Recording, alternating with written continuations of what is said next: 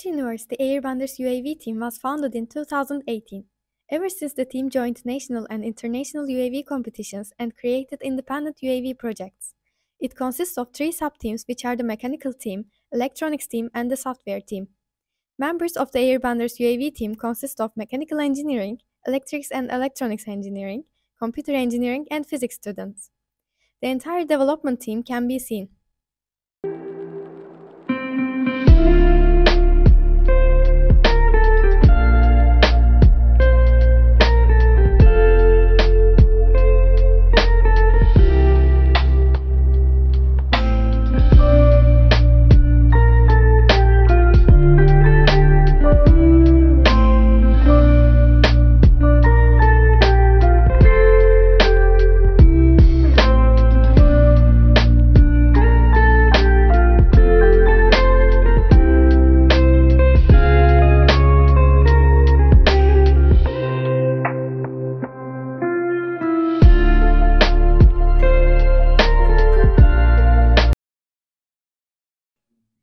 In the table, description of the task and requirements are listed as shown.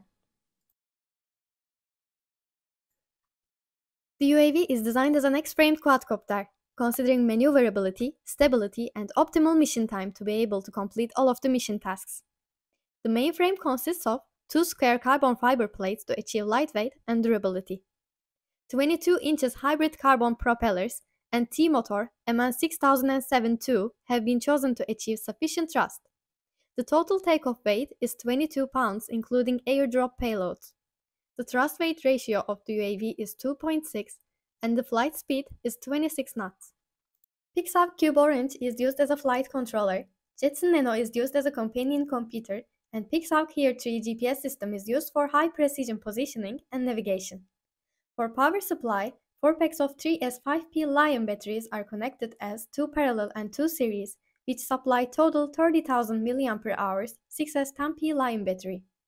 Flight controller is connected to the companion computer via serial UART connection and communication provided by the MAVLink protocol. Additionally, another serial connection provides a communication link between the companion computer and microcontroller of the drop mechanism. Robot operating system with C++ is used to implement all of the subsystems individually and merge them at the end. Before real-time tests, the codes are tested in the gazebo simulation environment. MAVLink communication protocol with MAVROS library is used to communicate between ROS nodes. MAVROS library is used to convert the messages for communication in the MAVLink protocol into headers. Camera module chosen for object detection has 16 megapixel resolution IMX519 image sensor with autofocus capability. Its field of view is 80 degrees. These properties enable the detection of smaller objects on the lower altitude without compromising the PPI ratio. PPI is calculated as 2.3 in 100 feet altitude.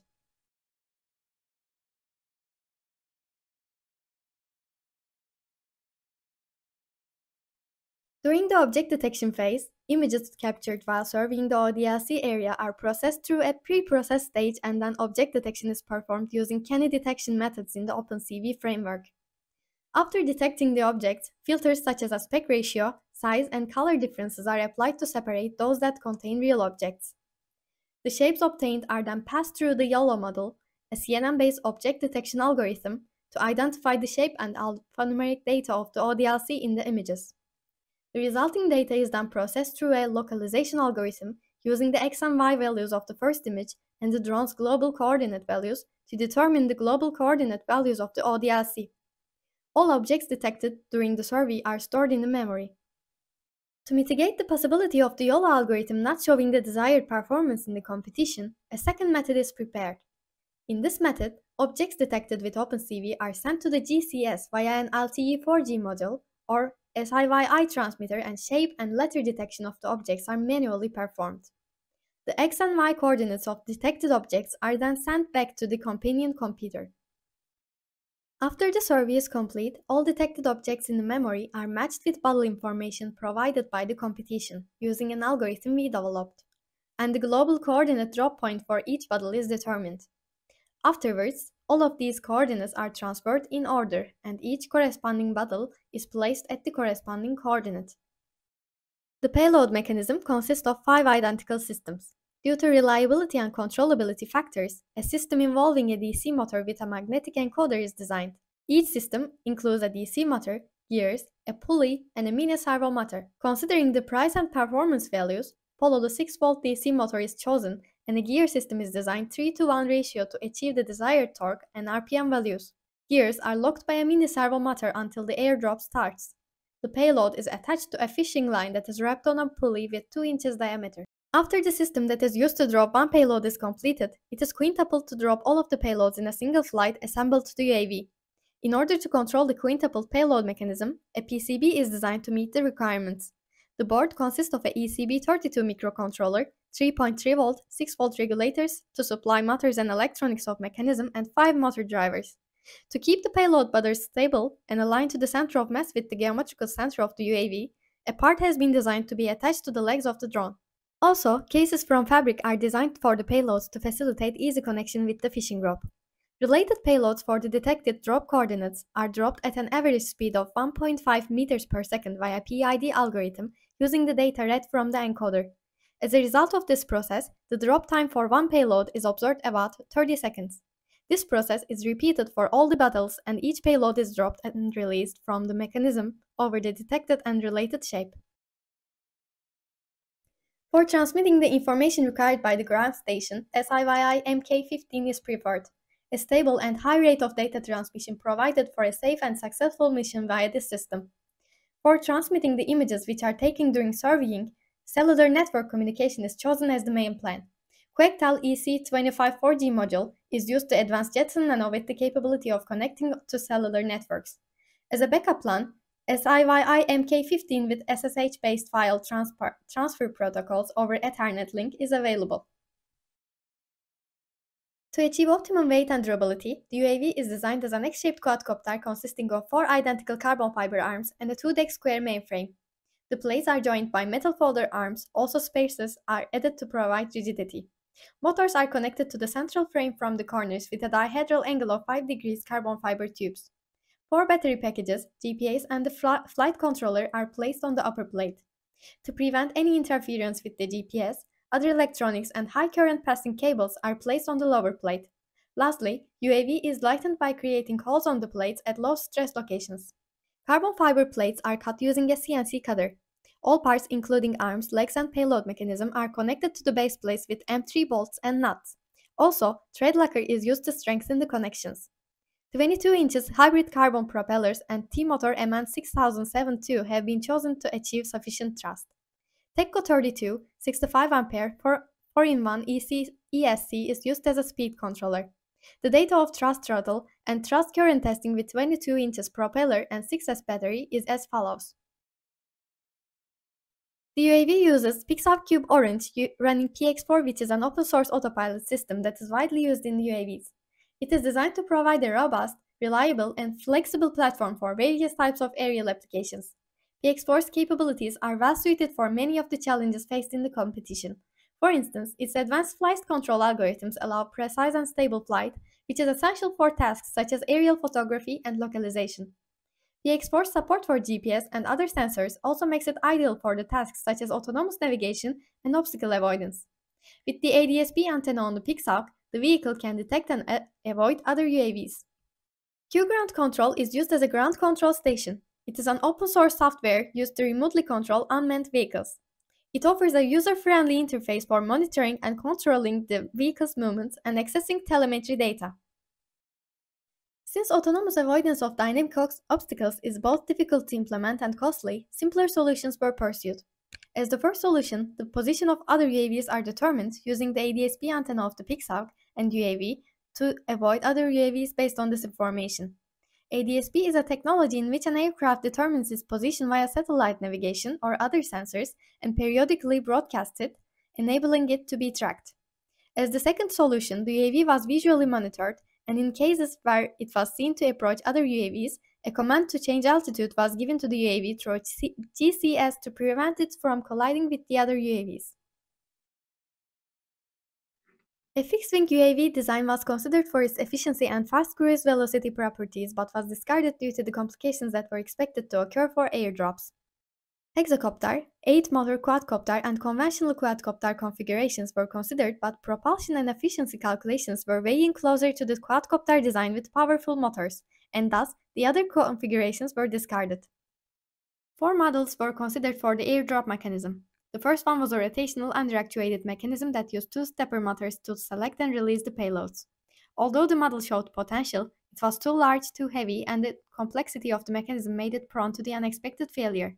Other 2 alternatives used the idea of controlling freefall via braking. One used a disc brake. This mechanism, although light and fast, created large oscillations in the drop payloads which increased the chances of missing. The oscillations also created rapidly changing external forces on the drone, which created a safety problem. Attempts at solving these problems via software were not satisfactory, so this alternative was discarded. The other braking mechanism used a band brake. Falling speed was controlled by increasing the braking force via tightening and loosening the band. Finally, the current model was selected because of its reliability, controllability, compactness, and lightness. For the companion computer, 2 options were considered, Raspberry Pi 4 and Jetson Nano. Raspberry Pi 4 was advantageous for being lighter and smaller in size. However, YOLO models run at a higher speed on Jetson Nano. Therefore, Jetson Nano chosen as a companion computer. For shape and alphanumeric detection, EAST, Tesseract, OpenCV functions, and YOLO algorithms are tested. YOLO performed better for both tasks. Between YOLO 5 and YOLO 7, latter gives better result for shape and alphanumeric detection. For the communication system, 2 alternatives, a cellular communication and SIYI transmitter, are considered for image and ground control station data transmission. Due to the fact that SIYI is out-of-the-box compatible with Q ground control software and offers lower latency, it is chosen for transmitting ground control data. For image data transmission, high bandwidth and resistibility to interferences from other transmitters were taken into consideration. As a result, cellular communication is chosen to transmit visual data. In the tables, developmental risks and mitigations table and mission tasks and mitigations table are shown.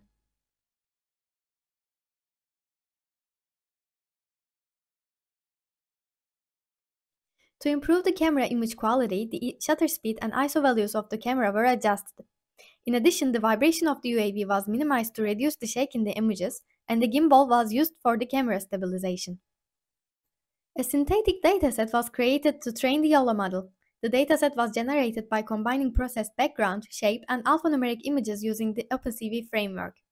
Efforts were made to increase realism and randomize the dataset as much as possible.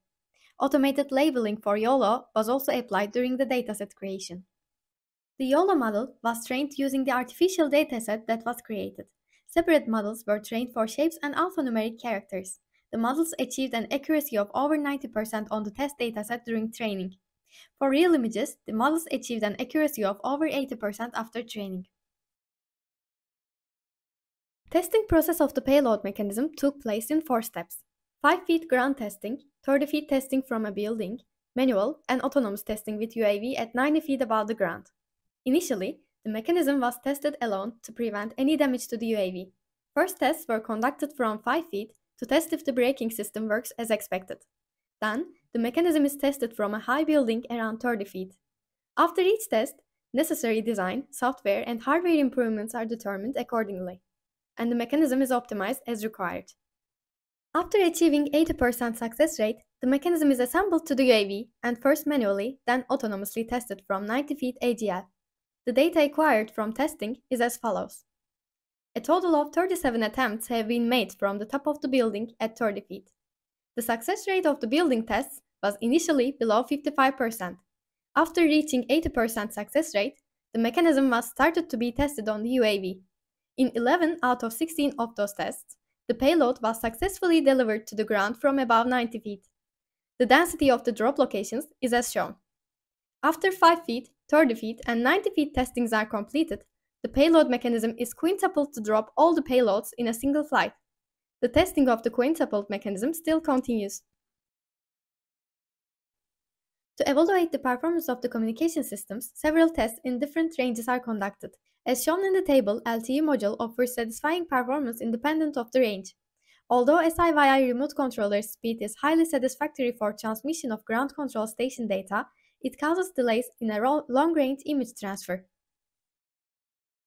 To test and compare the thrust data provided by the manufacturer, the team has designed and produced a mechanism which helps to verify the accuracy of the data. Before and during the design process, the components are analyzed using engineering design software to prevent any potential system failures. Real-time autonomous flight tests were conducted with approximately 60 real-time autonomous flights and about 7 hours of total flight time completed. Following initial tests, nearly all of the flight tests were autonomous, including takeoff and landing, with all missions predetermined from the ground station and uploaded to the aircraft. The acceleration and PID tuning parameters were adjusted to increase the flight speed and minimize deceleration during returns.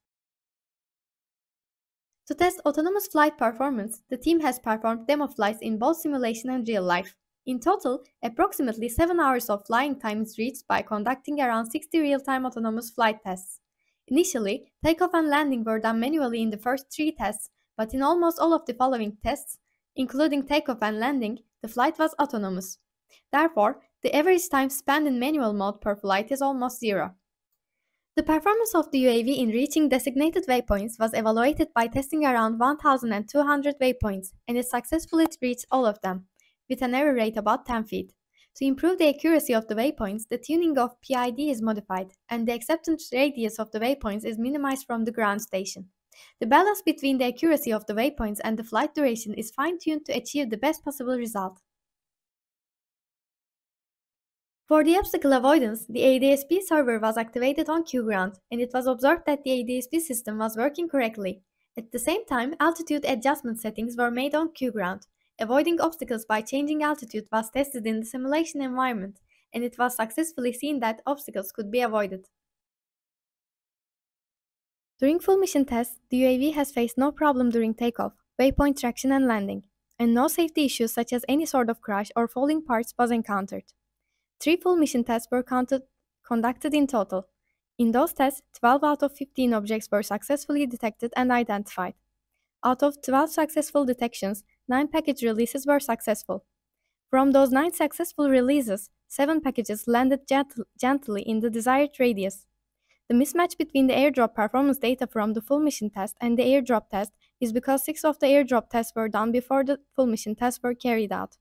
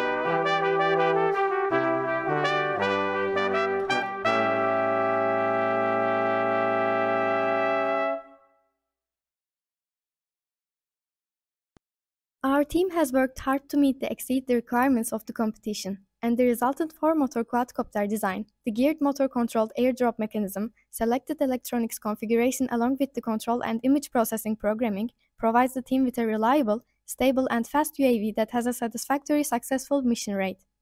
After some fine-tuning and final optimizations, the next destination for AIRBENDERS UAV team is to Maryland. Yip yip!